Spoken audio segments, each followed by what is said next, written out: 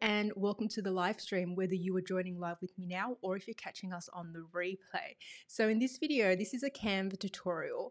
I'm going to walk you through how to create your own this or that template or this or that graphics for your Instagram stories using Canva. So this came through as a request from a subscriber. So this is evidence that I read your comments and I listen to you guys, and I'm going to walk you through how you can do it in Canva. So for those of you who don't know me, my name is Sara Nguyen, and I help you grow your business using video on social media with ease.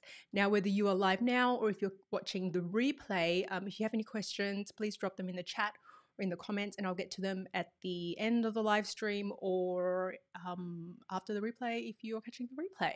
As usual, everything, all the resources that I mentioned in this video will be provided in the description, so all of the links are there today. So this is really cool. So if you follow me on Instagram, you would know that I'm hideously inconsistent on Instagram. But if I was to be consistent, one of the things that I would do more often is to do a this or that. So this actually came through as a question from a subscriber. So they said that on Instagram you can do a this or that, and I'll show you what I'm talking about in a moment. And the thing that this person asked was they weren't that keen or they weren't that crash hot on the templates or what was available from Instagram itself. So let's go over and have a look at that. We're going to have a look at what it looks like natively within Instagram. And then I'll also show you how to create your own beautiful ones within Canva, because as you know, I love Canva. Canva's a great tool because they're so easy to use and you can create beautiful designs without even needing to know how to really design anything. So let's go over to my iPhone this time. Haha, so this is my little iPhone, and here, if you were to create a story, I'm going to hit the plus button and we're going to go to story. If you go to create, you'll see as you scroll along the bottom here, you've got lots of options, right? And you've got this, you can ask a question, and this is kind of one way to ask a this or that. So you could ask a question like pineapple on a pizza, yes or no type of thing. But as you can see, like, you're kind of really restricted, like in terms of the layout, the color. And the other thing with creating using the Instagram app is that you can't schedule it really. You kind of have to create it and then publish it right away. So if you create it in Canva before you get to Instagram, you can schedule it so that you're not spending 24/7 on social media, because that's not healthy for you. So this is one way of creating a kind of a question or a yes or no or a this or that. The other one that you can do is you can use, we'll go back one, the ask me a question, like what do you prefer? And then people can actually tap, and then the messages go directly into your inbox. I don't personally like that because I don't like messages in my inbox because it's hard to manage as it is, but it's another way of doing it. And then, you've also got this option here of option 1, option 2. So you can kind of create little polls. And these are great, as I said, but they're a little bit limiting, right? So I like them. I don't think they're bad, but I think we can do a little bit better, and we can do that with Canva. So now, with that said, let's go over to Canva now. So this is Canva. I'm going to add my window. Hold on. There we are. So now we are in Canva at the moment.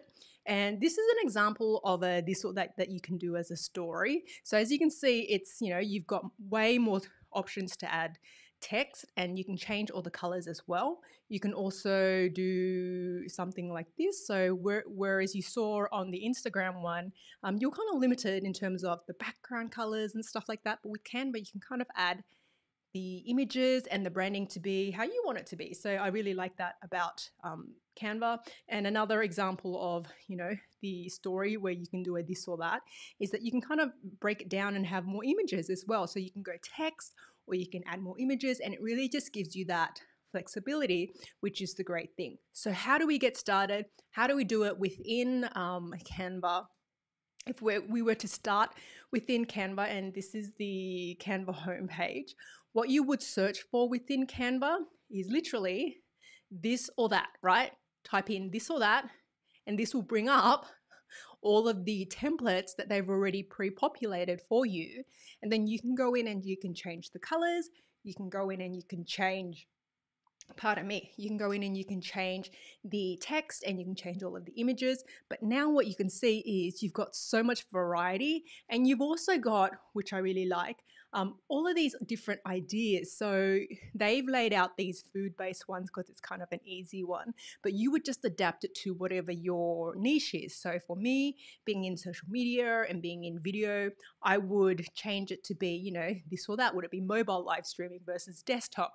Would it be, you know, whatever it is that you are in, you would simply change the text to be whatever you want it to be. And as you can see, they've got so many templates, and you may be saying, well, I like the layout, but these colors aren't my brand colors. And that's okay, because with Canva, you can always change the colors, you can change the fonts, you can add more text to make it look however you want it to look. And as you can see, there's so many, like I don't even know how many there are here, but literally if you used every single one, you would have plenty of, you know, posts for days, for weeks. So use all of these to get you inspired in terms of what you can actually do with a this or that. And you know, you can go like this. You could have it like more image based as opposed to text based, and you can also, you know, make it like this one here in this middle here, where it's, you know, a little bit more vector based as opposed to just text as well. But that's just so easy to do. So I'm going to pick a template, just so you can see how simple it is. Let's pick this one. I like this one here because it's clean. It's, you know, nice. All you would do is you would click on the template. Doo-doo-doo. And this will open up the layout for you. And then you would change the text simply by clicking on the text box and then going through and then typing what it is, right, that you would choose. So for me, let's go pineapple pizza. You would ungroup it. If you ungroup the elements, it gives you more flexibility to actually make the changes. Cheese pizza. Just go through and make the changes relevant to you.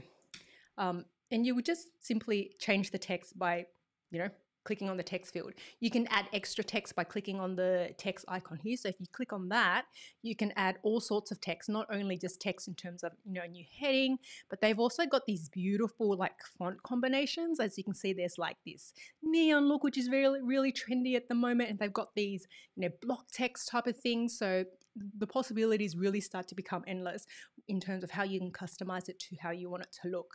So you simply click on the element to change it. And then if you wanted to add other things, let's just say I wanted to add a picture of a pineapple, I would go to elements, this section here on the left-hand side. I would type pineapple, if I can spell.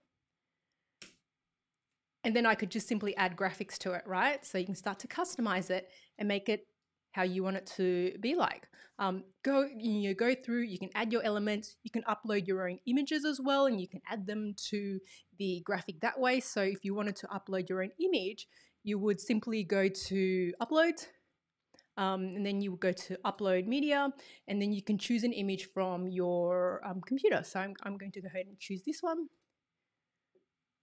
And once it appears, I can then just click on it and add it to the actual image itself. So designing in Canva is really easy, and everything, you know, you no longer need to have a design background or design qualifications in order to have some really beautiful graphics. So I've showed you how to access the this or that templates, play around with the text, add images.